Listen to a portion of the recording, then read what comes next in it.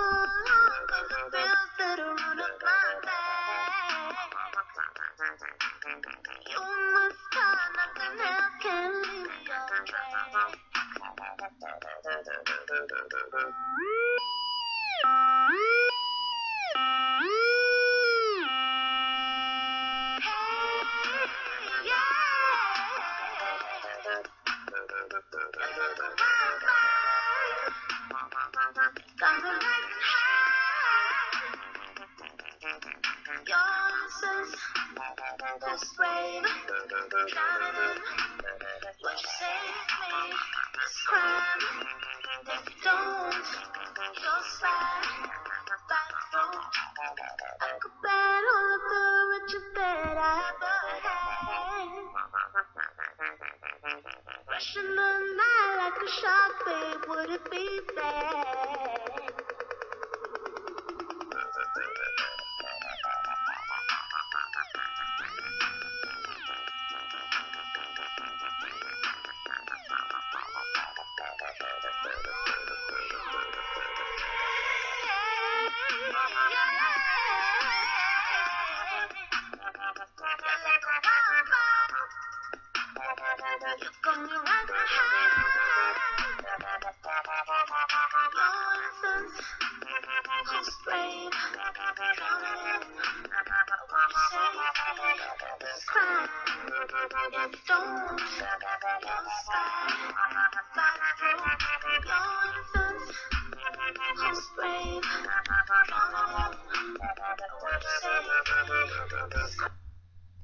Alright, hello everyone. You're here with Benjamin Cowenberg from www.consciousazine.com, and we're just on the back page, one of the back pages for Your Natural Paradise page. Now I've shown you in heaps of videos how to get to this back page through the front page, you know, just consciousazine.com, or you can just type into Google, obviously, Consciousazine member notes. So I'm not going to show you guys again today, and today we're talking about pineapple sage. So let's see here. Alright, so these are the names I've found. Pineapple sage, honey melon sage, scarlet pineapple sage, tangerine sage, and then SYN, I guess stands for synonym, I'm not sure, S. rutilans. So, but most commonly around here anyway in Australia known as pineapple sage. So it's Salvia, its, you know, scientific name is Salvia elegans. So that's elegant. Hey Erica, you wanted me to plant you something beautiful? Okay, so commonly called pineapple sage or tangerine sage. is a perennial shrub native to Mexico and Guatemala. It inhabits Madrean and Mesoamerican pine oak forests between 6,000 and 9,000 feet.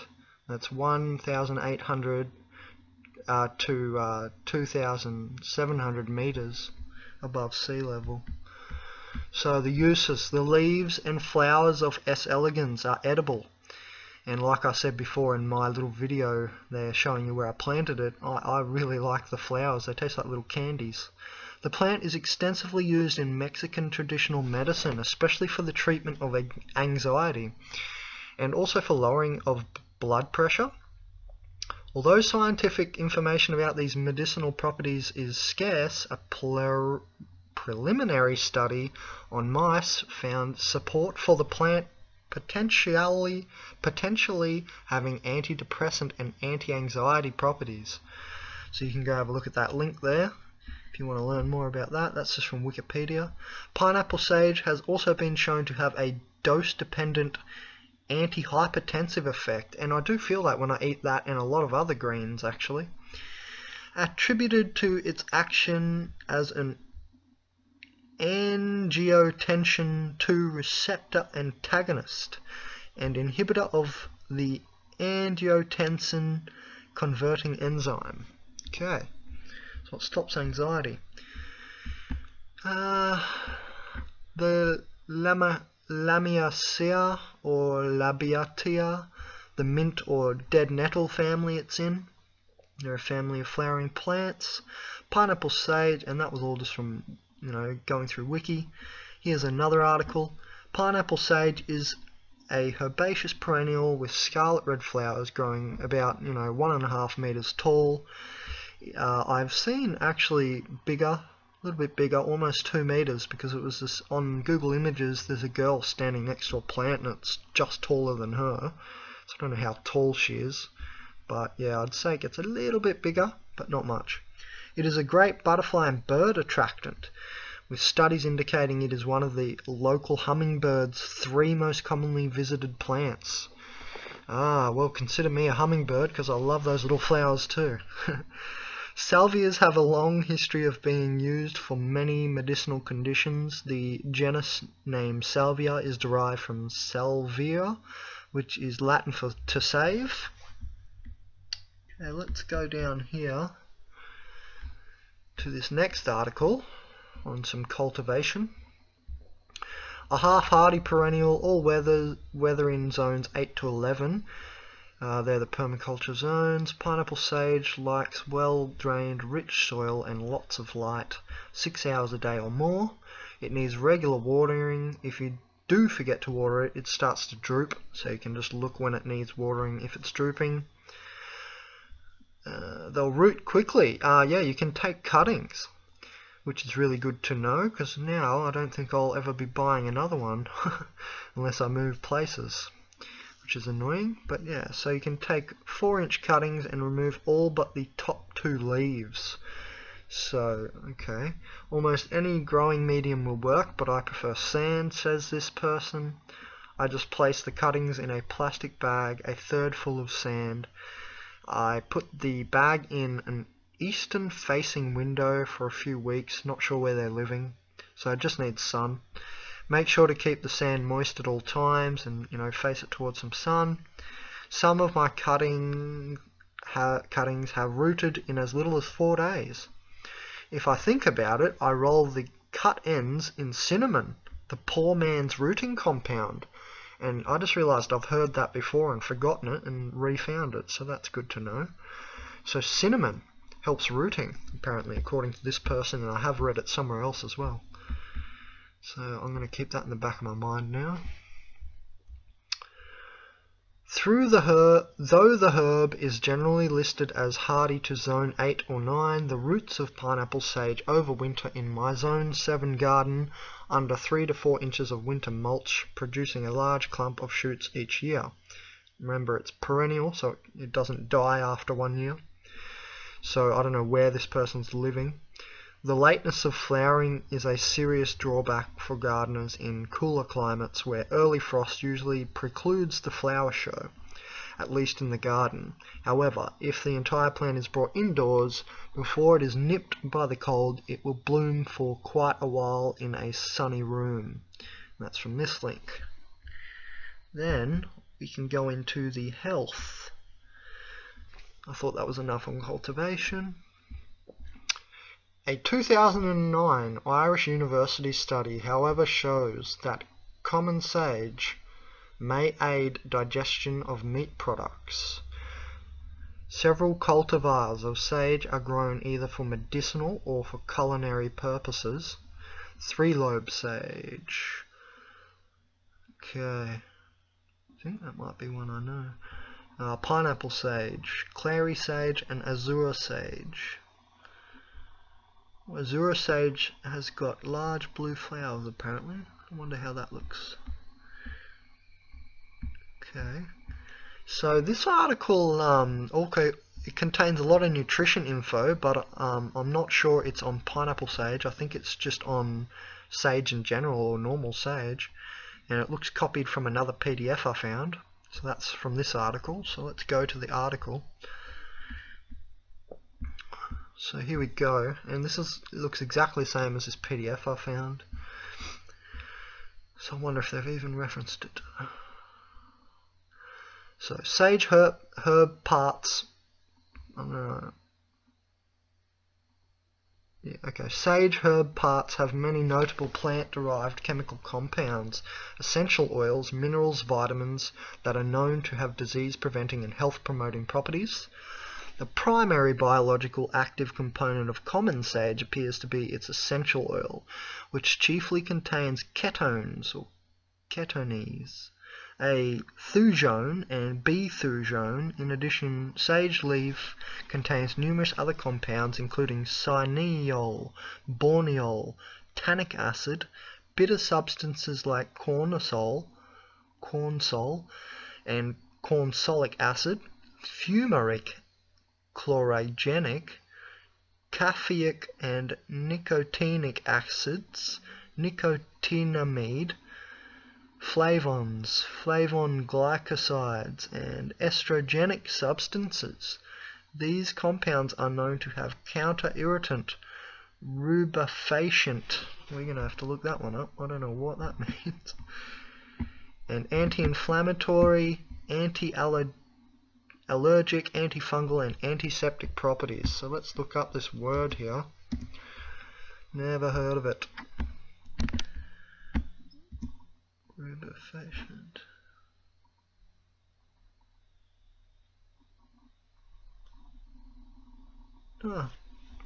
So it produces redness of skin by causing dilation of the capillaries. Okay. Okay. Thujone is GABA, or GABA, and serotonin 5-HT3 receptor antagonist. It enhances concentration, attention span, and quickens the senses. I do notice that when I eat it. Hence, sage infusion has long been recognized as thinker's tea. Its effects help deal with grief and depression. Okay. Three-lobe sage, Estribola, composes flavon called salvigenin. Research studies found that vascular relaxant effect of salvigenin may offer benefits in the prevention of cardiovascular disease. Remember, cardiovascular disease is like the #1 disease in like the Western culture. Heart disease, they're all sick fucks. You need to love more people, that's why. This herb is an exception, and so anti-conformism. Be your soul. This herb is exceptionally very rich source of several B-complex groups of vitamins such as folic acid, thiamine, pyridoxine, and riboflavin, many times higher than the recommended daily levels. Okay. The herb contains, that's a bit ambiguous for me, but the herb contains very good amounts of vitamin A and beta-carotene levels. 100 gram dry ground herb provides 5,900 IU, about 196% of RDA. What's RDA stand for again? Regular daily... No, sorry, what's RDA stand for again? I forgot. RDA. Regular daily amount or something?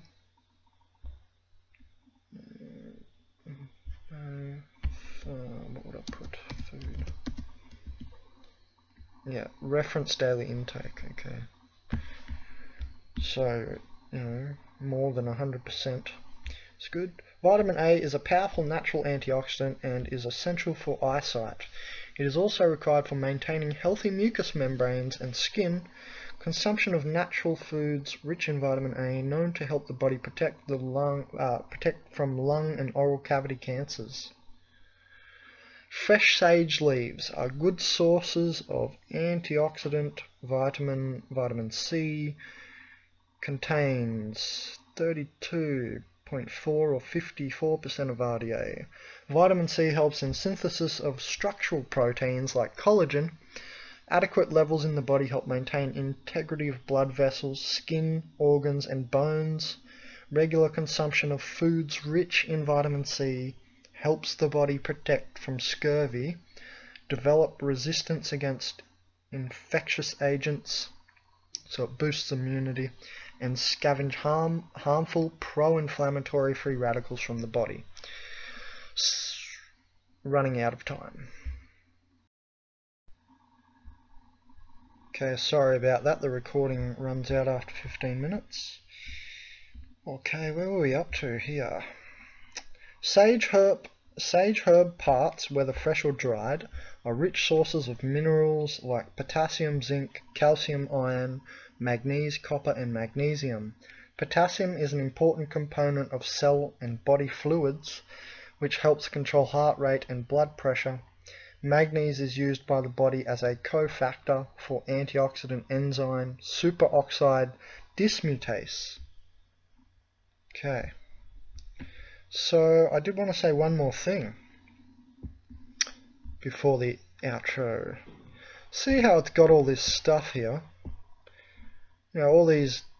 what I find is, eating greens, if you fill your stomach with, say, milk, meat, and bread, you've got less room for greens, which always contain, their own unique, things.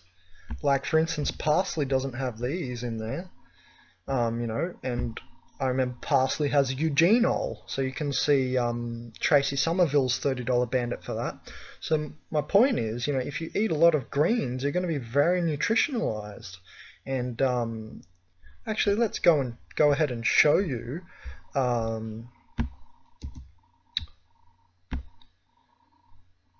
what that can do to you if you want to stay young and beautiful. On the all around health, you'll see in a second, all around health page, which I've completely compiled.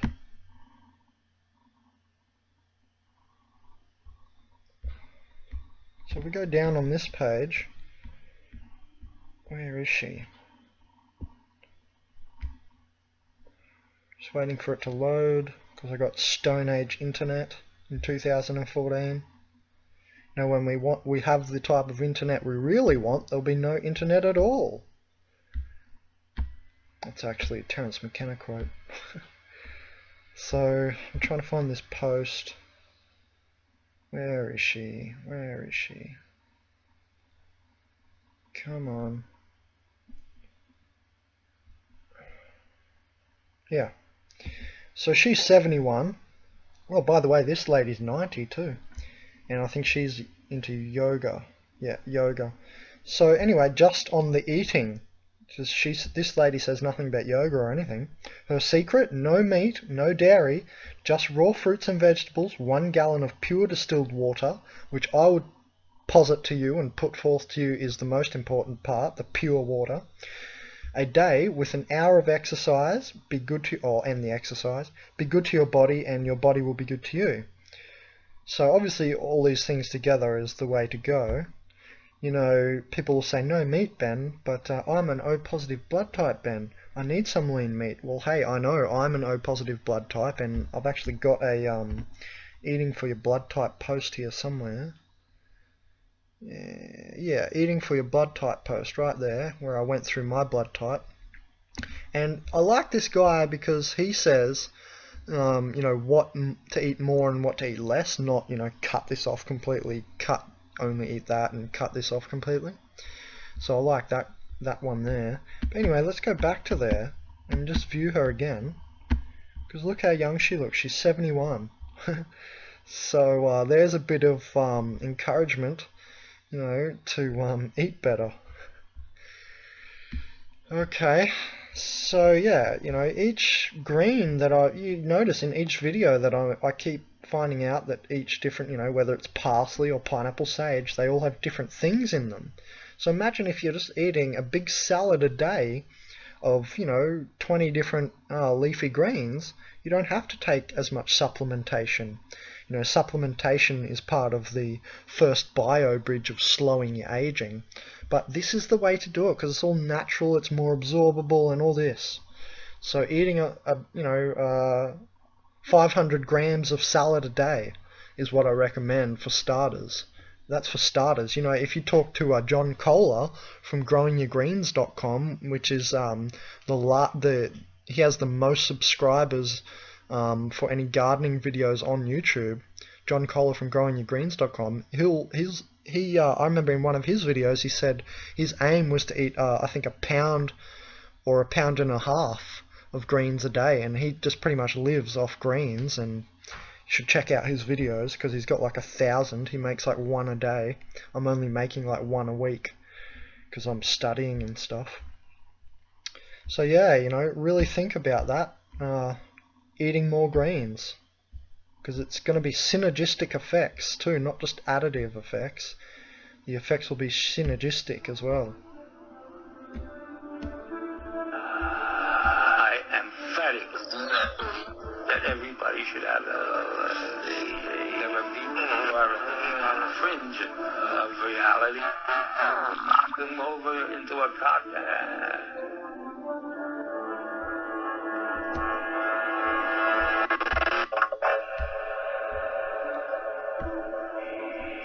He was 40 years old when he first took the magic mushroom. Here's one of my pages.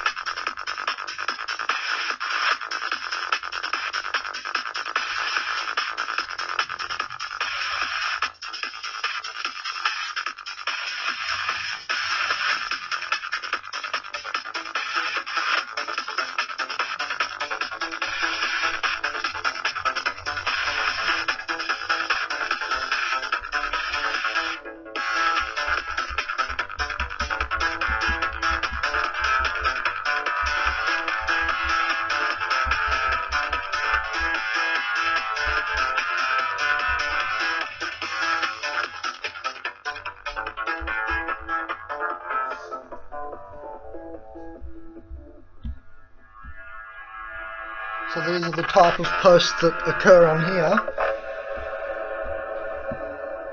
This is a subsidiary of conscious zone. 40 years old when he first took the magic mushroom. I emphatically do not believe that everybody should have there are people who are on the fringe of reality. You will knock them over into a contest.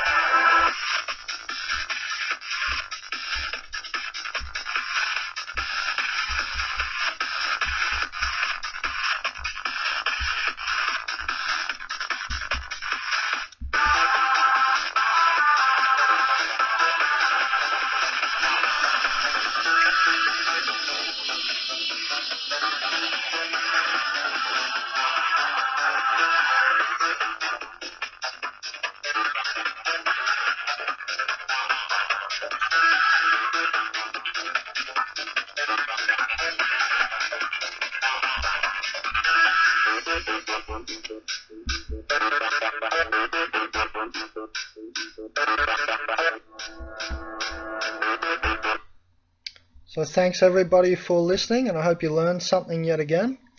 And thanks for donating, Erica.